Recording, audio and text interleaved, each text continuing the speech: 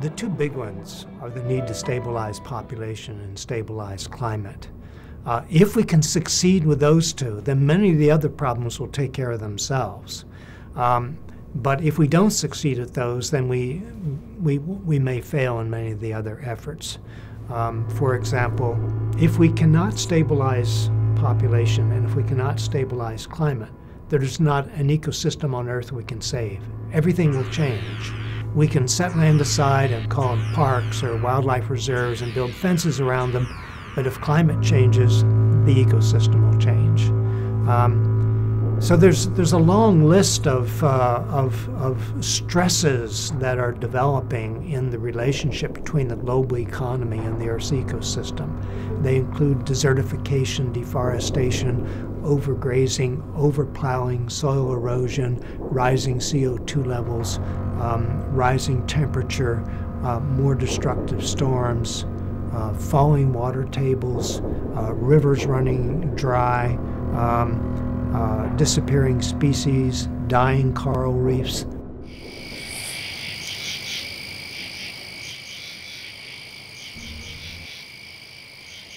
A strange phenomenon was detected 15 years ago among the amphibians around the world. The populations of frogs and toads are either disappearing or decreasing, even though they are different among each other and are located in remote territories. It seems like a worldwide plague because there are no local reasons to justify the extinctions.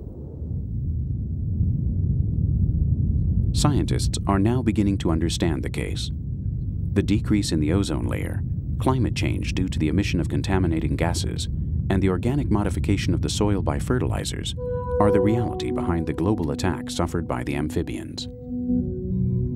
The global average temperature that has changed in the last 100 years is only about a half a degree, 0.6 of a degree.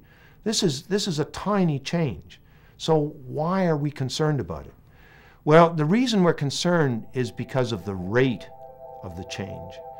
Geological changes have been much larger, but in most cases they have occurred much more slowly. And therefore organisms have been able to adjust to those changes. Imagine plants, forests. Now at the end of the last ice age, when there was a global warming that took place over a period of around 10,000 years, Darwin noticed that what happened in Europe was that the flora and fauna of the ice age simply migrated in southern Europe to higher elevations and migrated northwards to northern Europe at low elevations. If they have 10,000 years, they don't have a problem. But if they only have 20 or 30 years, trees can't migrate that fast. Okay, so it's not the magnitude of global change that is a concern, it's the rate of the change.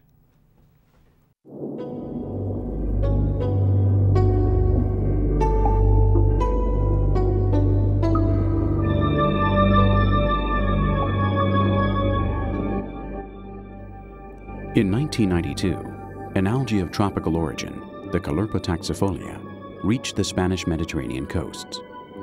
It has the ability to develop anywhere, but its fame is due to the danger it presents for many animal and plant species that are not tropical.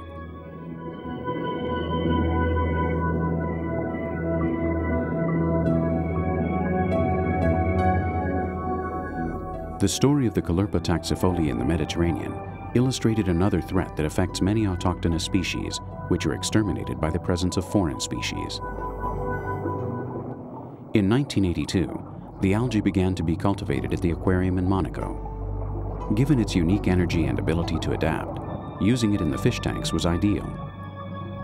2 years later, it was seen for the first time on the other side of the window at the famous aquarium. It probably passed through a drain pipe during cleaning. Thus, in 1984, it occupied 1 square meter of that Mediterranean zone.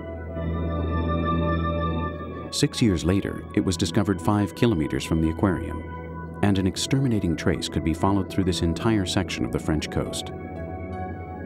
By the summer of the year 2000, the killer algae had already devastated enormous marine areas of Australia and had been discovered on the California coasts. Today in the Mediterranean, It occupies 7,000 hectares, which represents an astonishing growth in just a few years. And to date, the attempts to wipe it out have not been exactly positive. Suddenly, there are organisms that reach a place where, for their happiness and for the misfortune of everyone else, they have ideal environmental conditions and lack the natural elements that control them in their place of origin. These elements control their explosive capacity, their tendency to dominate. And like a bull in a china shop, they override other plants or animals that were never prepared, from an evolutionary point of view, to fight against this imperialist capacity. I think this is a conclusion that really defines what happens to these organisms. They are imperialist living beings that want everything for them, and they also have the power to take over everyone else.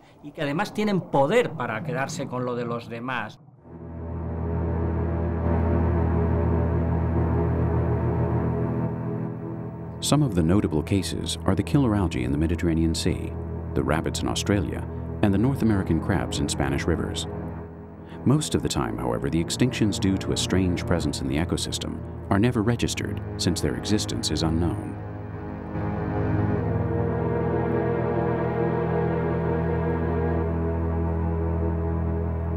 An example is the case of this shrub on the small island of La Palma in the Canary Islands. Its disappearance is due to the introduction of goats and rabbits, herbivores foreign to this environment. Although the example of the Bencomiax stipulata, the name of this plant, is not spectacular, its story proves that we're dealing with a worldwide phenomenon.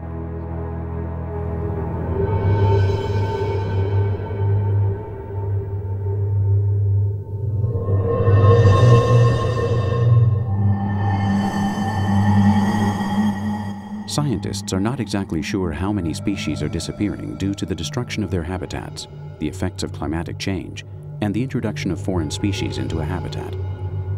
The most accepted calculations are close to 27,000 species lost every year.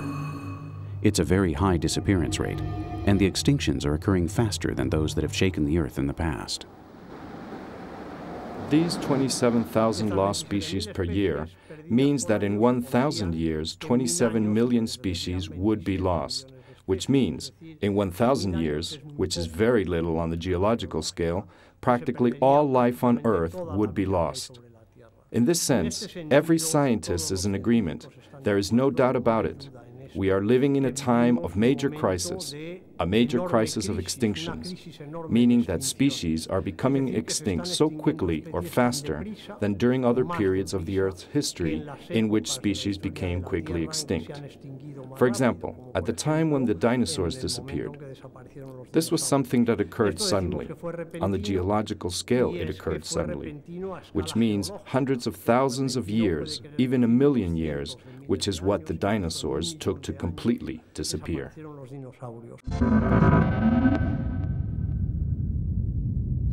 A constellation of satellites watches over the well-being of the Earth. Thanks to them, we have a more precise understanding of how the hole in the ozone layer is growing and how much forest is lost every year. In March of 2002, the European Space Agency placed ENVISAT, the best-equipped spacecraft of our time, into orbit. Placed at 800 kilometers away from the Earth's surface, it's able to completely examine the planet in only 3 days. The ENVISAT has high-power antennas and all classes of detection systems, which allows it to analyze the short and medium-term consequences of fires, of industrial pollution, of global warming, and of volcanic eruptions. Because of its enormous versatility, and because of the extremely valuable information that it provides, scientists now have a tool with which they will be able to predict the future of every ecosystem on our planet, with barely any margin of error.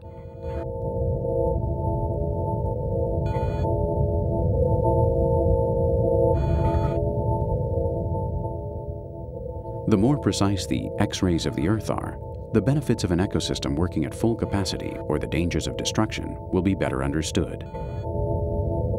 So that public opinion becomes conscious of the importance of a healthy state of nature, some scientists are trying to assign economic values to things, like clean air, which until recently did not appear to have any value at all. In a general approximation, Researchers have estimated that nature will produce consumer goods every year that are double the gross domestic product of all the countries on Earth.